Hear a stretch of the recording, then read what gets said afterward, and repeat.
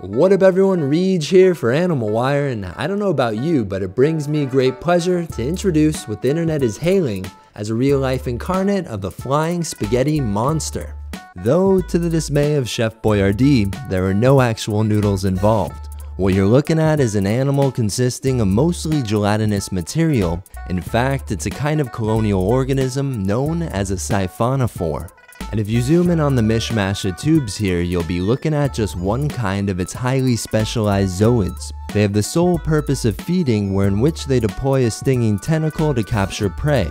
But other kinds of zooids have their own tasks, and there can be as many as a dozen or so functional classes found in a given species. For instance, the ones over here on this guy are for movement, whereas the previous specimen has no such type and must rely on the ocean's current to get around. But this is where it gets interesting, because remember, these are a colony or superorganism if you will. So every individual zooid is going to be the structural equivalent of, say, something like a sea anemone or jellyfish, which themselves are organisms, but within the siphonophore, rather than living independently, they all remain attached to one another and furthermore are physiologically integrated.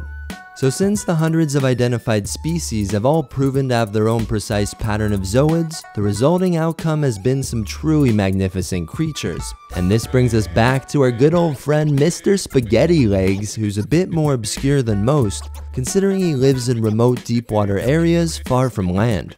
But thankfully for us, the footage obtained from an offshore drilling operation made its way to scientists Daniel Jones and Phil Hughes, who put their expertise to the test and were able to narrow down its identity from a family of 4 to just 2 species.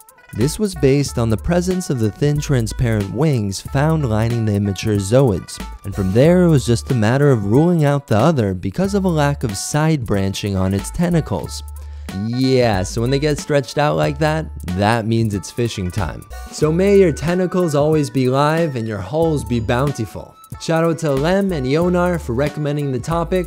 With that being said, yo dude, sweet creature.